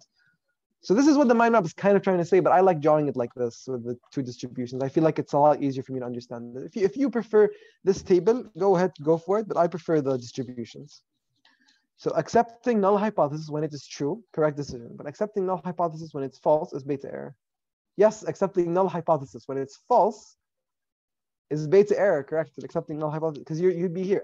You'd be accepting this. Where the hell is my mouse? You'd be accepting this, but it's false. So you're here. You're making a mistake. You're here. You're at beta. So you see, lots of ways he can mess with this, right? So do you all understand this? If alternate hypothesis is true and P is more than 5%, it's power. No, because remember, p-value being more than 5% means that you're on the left side. P-value being more than 5%, you're on the left side. So there's no way you're power. Just get that out of your mind. There's no way you're power. What did you ask? Where is the person who asked? You guys are asking way too much. Wait. Was it Sara? Were you the one who asked? Accepting the null hypothesis when it is false is a beta. You guys are asking way too many questions. Please repeat the power, please. Okay. So power is when you accept H1, but it's true. You accept H1, so you're down here, and it's true. So you're on this side, you're on the right side. Or p-value is less than 5%, and you accept the H1. This is all power. Okay? Do I have a cleaner mind map? Are you all understanding this, or is it still... Do you just understand the basics of it? When I reject, wait, stop. When I reject, oh my God, no, guys, wait. When I reject, okay, this is Amal's question. I'm going to take them one by one. When I reject the null hypothesis, when it's false, what would it be? That would be power as well, because you're just flipping what I'm saying. If I tell you accepting the alternate hypothesis when it's true, it's the same as rejecting the null hypothesis when it's false. Same words, just, different words, just same answer, So that would be power for Amal. So let me see what other people are. Yeah, it's confusing. I agree. It is very confusing when you first start out, but this should be something, literally on this mind map clears everything. And this should be something, and literally, this question does not deserve more than 30 seconds. Honestly, even during step exam, does not deserve more than 30 seconds. Okay? How is it the same? So let me go back to your question, Amal. I'm going to use the mind map. So when I reject, okay, so I'm going to write them here for you. Rejecting the null hypothesis when it is also false, okay? So let me go back to the mind map. Rejecting the null hypothesis. So we're not here, or sorry, rejecting the null hypothesis, we're on the right side. When it's false, that means H1 is true.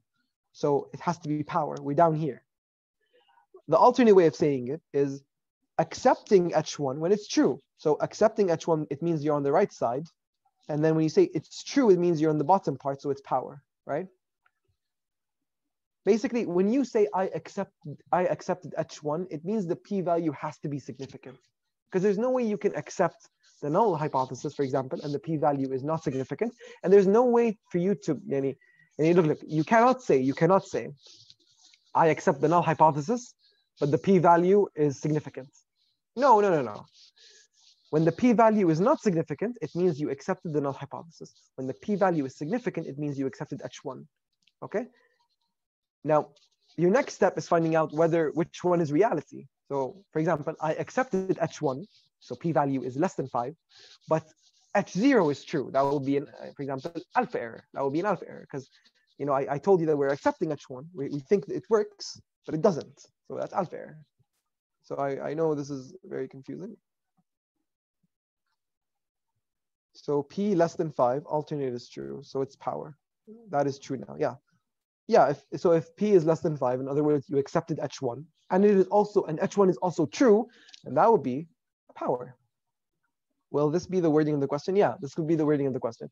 The only way he might trick you is by saying, hey, and this is how, just guys, stop asking for a second, because there are way too many questions right now. Just hold your question. When I go through everything, then we can ask more.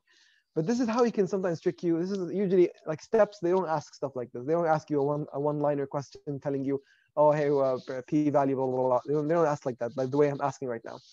What they do is they give you 20 lines and they give you a study, right? They give you a study and they try and make you waste as much time as you want.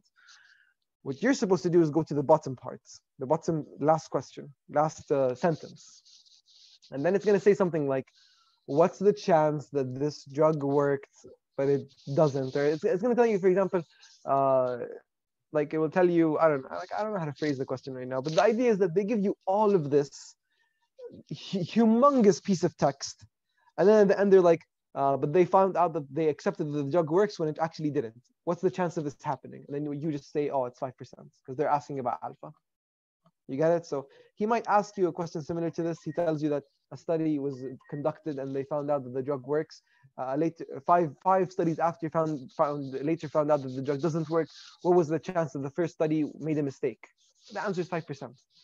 So he sometimes might make it direct, and you can quickly answer it like this, like using the mind map. Sometimes he twists it a little, and then you have to really think about the question, right? And you have to think about what exactly is it. So let me go through the questions now. So I answered Marwan. Now it's Osama. Will the wording? Yeah, I answered you. Okay, now it's Hamza. Rejecting H1 when it's true is beta. Rejecting H1, yeah, if you're rejecting H1 when you're here, you'll be here on this side. So it's either this or beta. When H1 is true, so that means you're at the bottom part, you're at beta. So you're right. Accepting H0 when it is false is still beta. Accepting this when it's false is still beta. Yeah, because when you say I accepted the null hypothesis, it's the same thing as saying I'm on the left side. And then you're saying that this is true by saying that this is false, right? So then it'll be beta. Right side is accepting, left is rejecting. Do not think of it like that. Think of it that the right side, it means you accepted the alternate hypothesis. The left side means that you accepted the null hypothesis. You can flip it. You can say that the left side is, if you're on the left side, that means you rejected the alternate hypothesis and you accepted the null hypothesis, right? So left side means that null hypothesis is true. Right side means alternate hypothesis. No. Left, it doesn't mean true. It doesn't mean true. It does not mean true. Forget true. Left side means you accepted the null hypothesis. Could be true, could be not true. Right side means you accepted the alternate hypothesis. Could be true, could be not true. Right? And based on whether it's true or not true, you then complete the mind map and find out the answer. Okay. One more question. Falsely rejecting null hypothesis. So you falsely rejected null hypothesis. So you were supposed, okay. falsely rejecting it. So we understand that it's supposed to be true. So we're up here. We're up here. Now you falsely rejected it. That means you made a mistake. You were supposed to accept it. So that means it's alpha. You get it?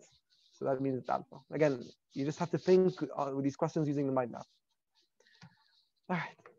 So if alternate hypothesis is true and P is more than 5, it's beta error. So if alternate hypothesis is true and P more than 5, yeah, you're right. If your alternate hypothesis is true, so you're down here, but your p-value is more than 5, that means you accepted the null hypothesis, so you made a mistake. So that would be your beta error. Okay. I think, tomorrow you're probably going to try and remember these, and it's going to be very, very fading in your memory. So what I recommend is, can you draw the table form, please? Yeah, sure, I can draw the table form. So it's like this, and then the table depends. This is why I do not like using the table. The table depends on you remembering that this part is h0, this entire part up here is h0, and this entire part down here is h1. So you might say, oh, but Khaled, it's the same thing with the mind map. No, the mind map, like, when you draw the distributions, it makes more sense than just memorizing. Whatever. Point is, if you want the table, this is the table. Basically, this is correct decision. So I'm just gonna name it C. This is alpha, right? This is going to be beta, and this is going to be power, right? So this is the table form. And remember, left here, all these things here are going to be P more than 5. So you accepted the null hypothesis. Doesn't say anything about whether it's true or not. That the question has to say it. And then if it's on the right side, basically alpha and power, that means you rejected the null hypothesis, you accepted the alternate hypothesis. But it depends. Which one is true, then you make your answer, right? So that's the table form. I personally like the distribution. They're the same, essentially. It's just preference. So that's the lecture. You see how we finished the lecture without even looking at the lecture. Actually, we didn't finish the lecture. We have theory. We have theory. Where is... All right. Then back to Zoom and share screen, share this. All right, before we talk about theory, I think this is a nice time to pray. Right, yeah, can we take a break to pray before continuing? Of course, I think this is a beautiful time to take a break. So let's meet at 7:20, 10-minute break, okay? 7:21, 10-minute break, okay? 7:21, all right? Let's pray. Don't call me doctor. All right, ask. Okay. There's this question, I think it's from last year or something, but I wrote it down. What is the probability of teaching kids about the null hypothesis? Oh, why are they teaching them about null hypothesis? I remember reading a study that conclusively disproved it. The joke is that how do you disprove it? You have to use the null hypothesis, right? So, yeah. I know it's not the best joke. It gets the point across that we use the null hypothesis and alternative hypothesis. Sometimes, maybe the chance of this happening by luck is 2%. So we would say, hey, the drug works because the chance of this happening by luck alone is 2%. So H1 is true. Therefore, we would say that this drug works, right? But to find this 2%, we had to assume that it didn't work just for a little bit. We had to assume it didn't work to find out this 2%. So now he's saying, oh, what if 3 get better, 2 get better from this group, blah, blah, blah, blah. He's saying we need a way to calculate it, yada, yada, yada. The p-value is the probability of we saw this in the probability lecture, probability of a result, or, or beyond that result, assuming the null hypothesis is true. This is all good. This is how we calculated it. This is combination. You don't need to skip it. We don't need to know this. So do we reject the null hypothesis? Of course, because it's less than 0.5. We talked about all of this. This is all the same stuff. This is really important because, we need a sample. We take statistics, yada, yada, yada. We basically have an idea from the sample about the population. Then we can, start making changes to the population. Like if we take a sample and we find out that the drug is good, then we don't need to taking more samples. Whoever comes in your clinic that belongs to this population, just give him the drug. So this is why we do all of this. This is why we do hypothesis testing. Can the null be that a certain drug works, for example, and the alternative is that it doesn't? Oh, I do not understand the question at all. I'm really sorry. Can the null hypothesis be that a certain drug works, for example? Oh my God. You know what? Sara, you jumped like 20 steps ahead. But it is a beautiful question. Okay? No, don't cry, because your question is really nice. You know, this is the portion of the lecture where people start asking this, and I'm really happy you asked, because it's a really good question. Now, I will give the answer very quickly, but we'll talk about this more when we get to it. Since alpha is always locked at 5%, and beta is not locked to a specific portion, we don't actually flip the null hypothesis and the alternate hypothesis. We don't start working backwards. In fact, the reason we first find out p-value from the null hypothesis is because of this. And I talk a lot about this in my Twitter, on my Twitter. Shout out to my Twitter. Point is, I made a I don't know if I forgot what they call it. It's like a series of tweets that is about medicine. Basically, I answered the question of why do we first disprove the null hypothesis? Why don't we start the opposite way? Why don't we just start with the alternate hypothesis? The answer lies in this alpha and beta. Basically, if we did it the way you wanted us to do it, alternate hypothesis first, then null hypothesis at the bottom, then what would happen is we would have a lot of studies that are just wrong, right? By ensuring that we have alpha, alpha is our 5%, which is less than 20%, we ensure that there will be less studies that are incorrect, right? We ensure that there are less studies that are incorrect.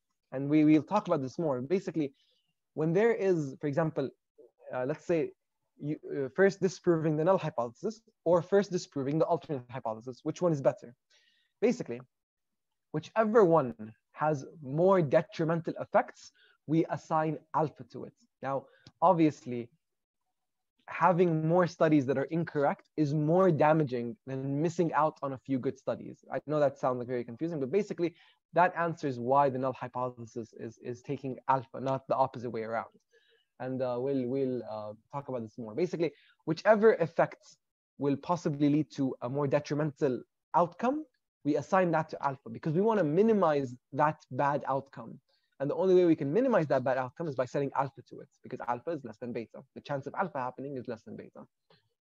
Right? So did you all get this idea? Because we'll talk about it more. If you didn't get it, it'll come up soon. No, yes, no. Yeah, we'll talk about it soon. So basically, this is everything that we already talked about, blah, blah, blah, blah, blah. Yeah, because beta is always bigger. Yeah, exactly. It could be smaller, but very, very rarely. So we just say almost always, though, it's bigger. So this is everything that we talked about. This is like nothing new. All of this we've talked about, okay? When you come to this slide and you just read it, it's everything that we talked about. Like, let us say comparing two means. The null hypothesis says that both means are close to zero, meaning that they're both on top of each other, yada, yada, yada. If we repeat it, is it safe to say that beta error is safer than alpha error? Yeah. Usually, like, let's say there are two mistakes that can happen. Yeah, safer. You're correct by saying safer. I wouldn't say that beta is the safe error, but it's at least safer than the mistake that could happen with alpha error, right? This is why we assign the null hypothesis to alpha. And you can go read the tweet. I only have like 100 tweets. I'm not like you guys who literally post thousands upon thousands upon thousands of tweets. So you can just go into my profile and you can go read it if you want to read more about it, because it's really like, it's one of those concepts that doesn't really help you in the exam, but it's kind of good for understanding more about this concept. So you can go and read that if you want, but to get a better understanding. If the drug does not work, but we rejected the null hypothesis. If the drug does not work, yeah, so the drug doesn't work, but you thought it worked. You rejected the null hypothesis. This would be an alpha error. It would be the top right portion. Okay, so this is the same exact thing. I'm telling you, hey, these are the limits. If you go beyond the limits, you reject the null hypothesis. If you are inside the limits, it is, normal. It is you accept the null hypothesis. Or, how he likes to say it, you do not reject the null hypothesis, which is the same as accept the null hypothesis. Okay, and then he talks about Jamovi a lot. For us, it was RStudio. Then for the previous batch, it was Excel. Then for you guys, it's Jamovi. I don't know Jamovi. This is the mind map. This is the mind map that I was talking about. This is why I like to use it, because I learned, he actually, like I didn't understand this alone. I used to ask him a lot of questions, and he taught it to me using this mind map. Because Dr. Peter, yani, he's honestly a very knowledgeable doctor. He's incredibly knowledgeable when it comes to biostats. It's just that if he sees that the class isn't paying attention, he just goes over like as if you guys understand. He doesn't care to like stop everyone and make sure that all of you understand. No, he just if you guys don't want to understand, he doesn't care. But if you actually go to him and ask him about this, he'll explain it to you in a perfect way. And yeah, this is how I first learned it, and he explained it to me in a similar fashion to this. That's how I can explain it to you. So, yani, if there's ever something, I will mention this in the next lecture. There's something I don't know, like for example, all this Jamovi stuff. I don't know it, so I know how to see the results from it because I know how to interpret the results. But if there are specific techniques, I'm going to tell you to go ask Dr. Peter about it because I don't know about these stuff or these things. So this is the mind map. Now we're getting into the theory. Now we're getting into the theory. So what if we decrease alpha? If we decrease alpha, we actually increase beta. Now, this is not acceptable. Most journalists accept only 0.05. Even if you say, oh, but alpha is 0.01, why are you still rejecting it? Because you're affecting beta. They don't want this. You're decreasing power. Look, your power here is only around 40%. Imagine your power here is 50%. Yeah, type 1 is alpha, type 2 is beta. Imagine your power here is 50%. You know what 50% means? Just to put it into perspective. It's better to flip a coin to see if you're going to find the difference. It's better to honestly flip a coin than doing the study. Just, don't do the study. Just flip a coin. Oh, if it's heads, okay, drug works. If it's tails, drug doesn't work. Because that's how crazy it is. You need a power around 80%, not 50. 50% is terrible. It's like flipping a coin to find out whether your study works or whether the drug works or doesn't work, right? If it does work, finding that difference is power. So if it's 50%, you have a 50% chance of missing it. Here it's even worse. Here it's close to like 40%. So that's why even if your alpha is really low, you really want to impress them. My alpha is 0.1 or 0.01. They will tell you, no, this is not acceptable because you've decreased your power. So in the exam, if he tells you if we increase alpha, what happens to beta? You all should say it increases. And the opposite is true. If your alpha is here, your beta has to decrease, right? So alpha and beta are opposite to each other, okay? And this should make sense to you. Another thing that makes power better is basically this mean. The mean makes it better. The more the mean goes this way, the higher your power becomes. So the further away the mean is, the higher your power becomes. And that should make sense to you from the confidence interval lecture. If the effect size is very big, like I was showing it to you guys. When I tell you, is the effect size good here? All you're saying yes. I'm telling you, is it significant? You all saying yes.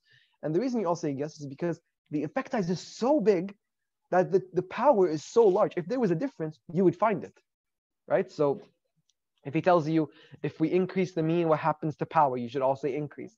If he tells you that we decrease the mean, what happens to power? You should all say decrease. If he tells you, for example, we increase, I don't think they have, I'm just going to skip ahead a little bit.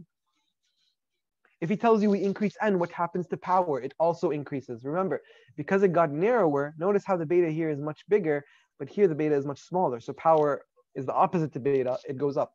And look, I'm not going to do all of this again for beta. Basically, whatever happens to power, the opposite happens to beta. So always think of everything in terms of power. So for example, I'm gonna ask all of you this. If we increase the mean, what happens to beta? If we increase the mean, what happens to beta? Beta should decrease. Excellent. Okay. If we get a higher sample size, what happens to power? Increase. You see, you don't need to know this theory. I don't need to sit here and tell you what happens to this, what happens to that. You already understand through all the principles we already made, right? So, but now you know, if we increase the mean, we increase power. If we increase the sample size, we increase power, right? And alternatively, beta decreases. If we increase alpha, beta decreases, and if we decrease alpha, beta increases and power decreases, right? If we decrease alpha, beta will increase and power will decrease. You see, it's just about thinking during the moment. There's not really something to understand from these other than understanding the theory behind them, right? So let's keep going. This was the table I'm talking about. He makes it a bit different. Because again, he puts the h0 being true and h0 being false on different axes. Basically, it's the same table. You can use this table if you want. How would increasing the sample size increase the power? Because you make them narrower. I just talked about it. Look, you go to this. Notice how the only difference between this top area and this bottom area is the n. When you increase the sample size, these become narrower. Therefore, there is less of an intersection between them. It's the same as pushing them away from each other. It's just that instead of pushing them away using the means, we push them away by making each one narrower, so there's less of an intersection. So therefore, beta will decrease and power will increase. Does this make sense? Faris, does this make sense? Yeah, okay. All right, perfect. Sorry, because you asked me this privately. No one saw your question. Okay, point is, you all understand this, okay? So now, the only remaining real concept is this idea of alpha versus beta. Now, look, this is, oh my God, I remember this because every time I explain this, I always get people shouting, telling me that this is not how it should be. Look, what do people say in America? You are innocent until proven. Can you guys complete the sentence? Innocent until proven guilty, right? Innocent until proven guilty, right? So you might think this is stupid, but this is how it really works in America. They care more. They think this is more detrimental. They do not want, like, there are two mistakes that can happen. Either you send an innocent man to jail, in other words, you falsely charge him for something, or you let a guilty man walk free. Now, I know what you're all thinking. Letting a guilty man walk free is worse than letting an innocent man go into jail. No, it's actually with American law, it's the opposite. It's innocent until proven guilty. They care more about not putting an innocent man into jail than having a guilty person walk free. For that reason, which one should be alpha? Alpha should be the one where you falsely charge the person, and beta should be the one where you don't press charges despite him being guilty. Did you get this idea? It should never be the opposite, because you're going to be sending more innocent people to jail than catching more guilty people. Instead, it should be the opposite. The more detrimental action, again, this is controversial. People will say, no, it's more detrimental for letting the guilty people walk free. But no, I'm telling you the reality of the American law system. We can argue. Again, the problem that people don't understand this is they say, no, forget the controversial aspect to it. I'm telling you, if you put an innocent man into jail, it's worse than letting a guilty man walk free. The law is this. The law, this is very simple. The person is innocent until proven guilty. So if he's innocent, the last thing they want happening is putting him in jail. They don't ever say, you're guilty and you have to prove your innocence. No, because then they're going to send many people who are innocent to jail. That's going to be our beta. We don't want that as our beta. The American law, so alpha means the innocent is convicted. And exactly. Or the innocent is falsely charged. The innocent is has to pay a fine or has to be sent to jail or whatever. That's our alpha. Because with the American law, they care more about sending an innocent person to jail than they do about letting a guilty man walk free. And I personally agree with this. You can call it whatever you want. Put yourself in their shoes. If you're innocent, do you want to go to jail? I would be fine if there's a guilty man walking free, but I would not be fine if many people who are innocent go to jail, right? Because imagine you're a doctor and you're fine, you're not doing anything wrong, something happened and they're accusing you, and then everyone would be, I don't like using everyone, but comparatively, there will be more people going to jail that are innocent than there are people guilty going to jail. You don't get it, lol. Okay. Okay. Look, there are 4 outcomes. Now, 2 are whatever. Innocent are free. That's great. That's our correct decision. We have guilty going to jail. That's also great. That's our correct decision. Sometimes problems can happen. Innocent people can go to jail. That's a mistake. We don't want innocent people going to jail. He's innocent. Innocent. Do you guys know what innocent versus guilty means? Innocent means he did not commit a crime. Innocent means he didn't do anything wrong. Guilty means they did do something wrong. They murdered someone, or they stole from someone, or they did something like that. So the entire idea is that we have two possible mistakes that can happen: an innocent man going to jail or a guilty man walking free. Now, the question is, which one is more detrimental? And I'm already giving you the answer. It's that the innocent man gets charged. This is the answer. Okay, and since that is more detrimental, that is our alpha. It's not the guilty man walking free, it's fine. If we have like 100 people who are guilty and 20 walk free, that's fine. Okay, if I have 100 innocent people, but only 5 get jailed, that's better than having 20 get jailed. So alpha, the 5%, is my innocent getting, jailed, but guilty walking free is my beta.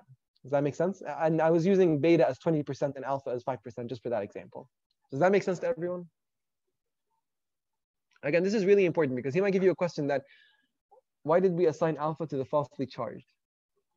Okay, because 2 types of mistakes can happen. One is more detrimental than the other. So I want Sarah to answer this. What is the more detrimental mistake? Which mistake is worse? Which error is worse? Falsely sending a man who was innocent, did not commit the crime, to jail, or putting the guilty man into or free. He's free. Which is worse? The first one, exactly, charging an innocent man.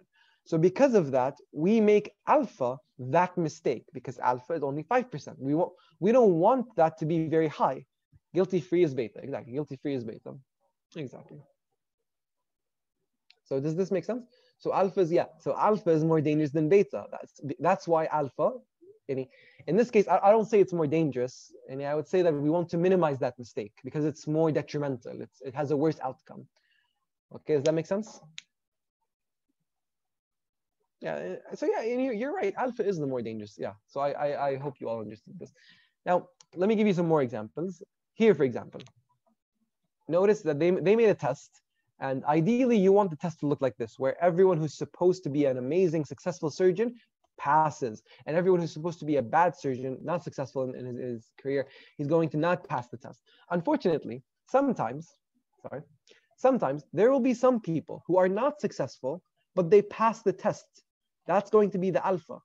Now, do you want an unsuccessful surgeon who doesn't know how to cut, doesn't know how to do this? Do you want them to pass the exam?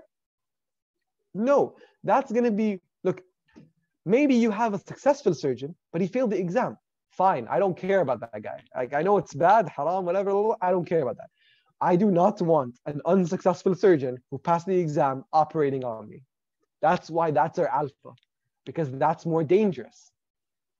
Do we always want to? No. Alpha is always less than beta. So, I mean, the entire idea is that, please repeat. Okay, I'll repeat. Just relax. Because someone said, do we always want to minimize alpha? Yes, you always want to. Alpha is already minimized. It's just the idea. Look, guys, the idea is this. Didn't we say there's an alpha error and a beta error? All right. So I'd like to just tell all of you that we have 30 minutes or like 45 minutes left, and we're still in the second lecture. So definitely we're not going to be finishing by 8:30, and we'll see how much. No, Faris, look. Yeah. No, Faris, you're right. We don't want an innocent to be punished. That's why we give it the 5%, because that will happen very few of the time. Do you want to give it to the beta? Like, look. If we flip, let's take it as alpha first. If we have 100 innocent people, if it's alpha, it's going to be 5% who are innocent but get jailed. If we flipped it and made the alpha the beta, then if we have 100 innocent, 20 would get jailed. We don't want that happening. So instead, we make it alpha. Did you get that? Yeah, we give it, the more dangerous outcome is given to alpha because we want less of that happening. It's going to happen. But we want less of that happening. Yeah, therefore the null hypothesis is falsely rejected. Yeah, the null hypothesis in that case was that the innocent, didn't do the crime. So you're going to say the alpha will be, he did do the crime, but he's innocent. So you're sending him off to jail, right? So that's the idea of that. I don't want you to think of it like that. Just understand that alpha is less than beta. Just understand that idea, okay? So in this example, this is another example. Look, it's the same exact example. The only difference, look, there are 4 outcomes, okay? 2 of which are correct decisions. I'll tell you them. The not successful surgeon fails. The successful surgeon passes, okay? Now, what do you think is worse? Again, what do you think is worse? An unsuccessful surgeon passing or a successful surgeon failing? What do you think is worse? Unsuccessful passing, because if he's unsuccessful, he's going to pass, he's going to get his license, and he's going to start killing people, right? Because he's unsuccessful. That's why the alpha is these people. It's the not successful that actually pass the exam. These guys right here. Did you get it? The other one can be the beta. Okay, it's fine. We'll have like 20 people that are successful but failed. It's fine. 20 people, whatever, out of 100. But I don't. But what I want is 100 unsuccessful, only 5 passing. I don't want more than that because they're gonna go kill people, right? So that's why alpha here is that. Now let's take another example. When you're producing an aortic valve, okay? When you're producing an aortic valve, okay? Now, 4 things can happen. Now, first off, either you make a good aortic valve or a bad aortic valve, right? So it's just the company as a factory. Sometimes you make good stuff, sometimes you make bad stuff. Now, whenever you make a good aortic valve, you want to sell it. You want to give it to people, right? Whenever you make a bad aortic valve, you want to throw it away, get rid of it, or refix it or whatever, right? So throw it out, right? Sometimes mistakes can happen. Sometimes a good aortic valve will be thrown away. Sometimes a bad aortic valve will be given to a patient. Which one is worse? Throwing away the good valve or giving the patient the bad valve? The second, the bad valve being given. Therefore, for that reason, the bad one passing is our alpha because we want that to be minimized. We don't want bad valves going to all the people. We want it going to a very minimized amount of people. Ideally, we should be to a zero, 0 people. No one should get it, but yeah, no one can guarantee that. But basically, if we throw away a good valve, if the good valve fails, we'll leave it as our beta. But here we can't afford giving bad valves to our patients. So for that reason, it's alpha. Yeah, wait, we need to decide which is bad for the exam. Okay, yeah, look. No. You don't. But he'll ask you theory about this. So he'll tell you, for example, why was this decision given alpha?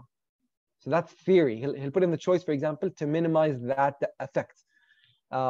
He won't ask you, for example, set up alpha here because that's too controversial, like similar to the innocent being charged. Like I think many people like disagree on this, saying the idea is there. Now, what about you make doormats? Now, doormats, you don't care if a bad doormat goes to your customer, whatever. Give him a bad doormat. What's important for you is maximizing profits, right? So, if a good one gets sold, that's great. If a bad one, you throw it away, that's great. But there are 2 mistakes that can happen. Either you give a good one or you give a bad one to your customer, or you throw away a good one. Now, you want to minimize throwing away good ones because you want to maximize profit. So here, you want to put alpha as the good one that fails because, again, you want to maximize profit. You don't care if the bad one passes. Let's leave that as beta. Let's give him the bad one. I don't care. I want to make money. So notice how it's the exact same example. It's just flipped. What is alpha is you give the patient the bad valve.